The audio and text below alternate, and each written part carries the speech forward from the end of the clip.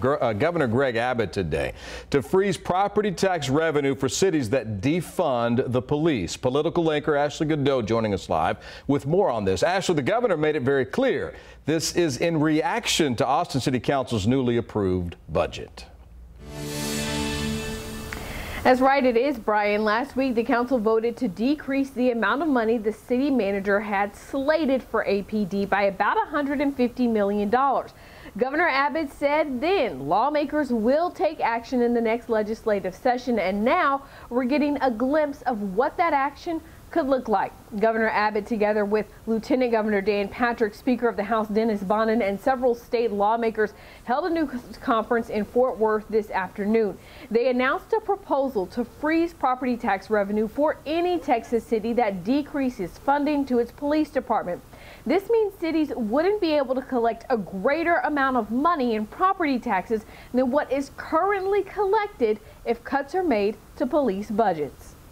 And that does mean, yes, in the future, if they do face tough economic times, it means they will have no ability to increase that property tax revenue. What that does, Bud, is it ensures those cities know if they do make the decision to defund law enforcement, they are constricting their ability to ever be able to meet the other needs they have. Because the fact of the matter is, if we have lawlessness in our cities caused by local decision-making policies that reduce law enforcement officers, it's going to cause chaos throughout the entire community.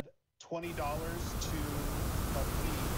Now, again, this is all stemming from the budget the Austin City Council passed last week. While other cities voted to increase funding for their departments, Austin became the first major city in the state to reallocate funding, using it to break off departments, expand other public safety teams, and fund social services.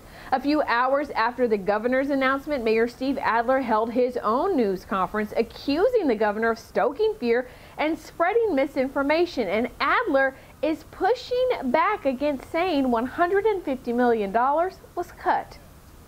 There were only $20 million that were cut. $20 million for unfilled positions, for overtime, and for 3 cadet classes that were postponed. There were no other cuts. The forensic lab will continue, 911, 311 will continue. The internal affairs will continue. None of these things were cut.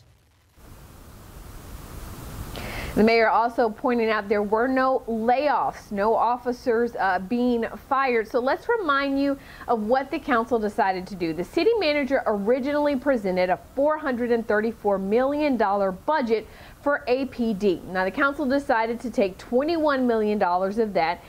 Would have gone toward 3 cadet classes, overtime, and filling other vacancies, and use that money to hire more paramedics, mental health response teams, and social services. Another $80 million will be used to fund departments currently under the umbrella of police that council members think should be ran by other agencies, such as the 911 call center, forensic lab, and internal affairs.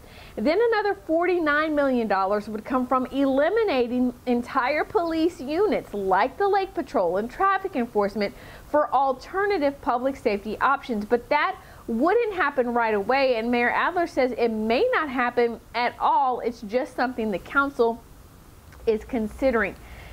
Brian.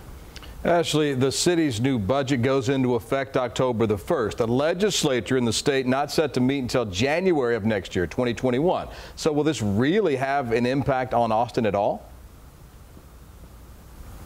Well, it very well could. You know, lawmakers do have the ability to pass legislation that can roll back city and county policies. In fact, the lieutenant governor said that's exactly what he hopes will happen with this legislation that they're backing. But keep in mind, the governor's proposal is just that. A bill has not been drafted yet, so we aren't even able to tell you all the details of how this would work out. Now, I did ask the governor's office what it considered defunding of police departments, and was told that it is any decrease to police funding. Terry?